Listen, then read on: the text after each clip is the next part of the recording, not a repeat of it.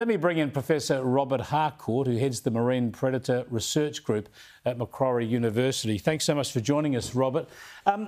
We know from surveys of certainly some species that some shark numbers are increasing, the adult counts of some shark numbers. Is it a simple fact that with the growing population of both sharks and people, we're going to have more attacks, more incidents? No, it's a complex question, Chris. I mean, I think one of the things we've got to take into account is not just that there's more people, but that we're actually in the water a lot more than we used to be. We've got good wetsuits and people swim all year round, and so we're spending a lot more time in the water. Lots more people surf. When I was growing up, surfing was like almost a fringe group. You know, we were some of the very few, and now it's a mainstream family event. And so there's lots and lots of people in the water, and also, of course, the conditions around our coast are changing.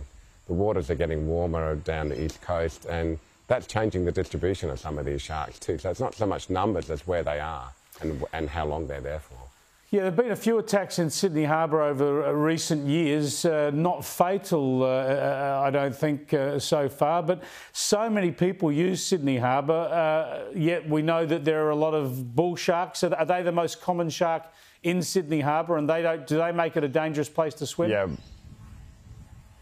Well, they're there, and they've always been there in the summer. I mean, they come down when the water's above about 21 degrees, and so, you know, if the water's warm, you know there's a good chance that there's going to be bull sharks in the harbour. They come down from North Queensland, they spend their time down here in the summer, and then they go back up north.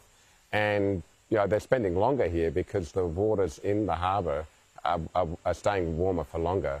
But they've always been there. They're always around the harbour. It's really a matter of, I mean, they move around the harbour a lot. There's been some great work by DPI Fisheries and some students working with them, looking at how, when it rains, they all move to anticipate where fish are moving, and then they come back and they spend their hot days down in the deep hollows, but then they come up at night.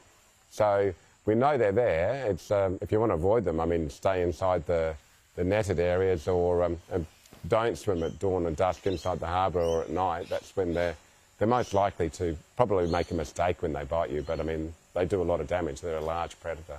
Well, history is a guide, isn't it? You know, there's the Shark Island in Sydney Harbour, and the Shark Beach is referred to, and there are a number of netted places. They're obviously the safe places to swim, and if you're in the harbour in other places, you are being exposed to a risk.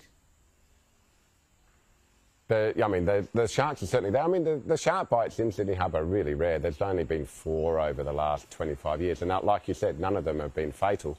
But the thing is, you don't want to get bitten, because even a non-fatal bite can injure you forever. That poor girl last night, I mean, she's been bitten quite badly on her lower leg, and she'll be scarred for that, and possibly even more for a long, long time. It's sad. Let's wish her all the best. And thank you, Robert Harcourt, for joining us. I appreciate it.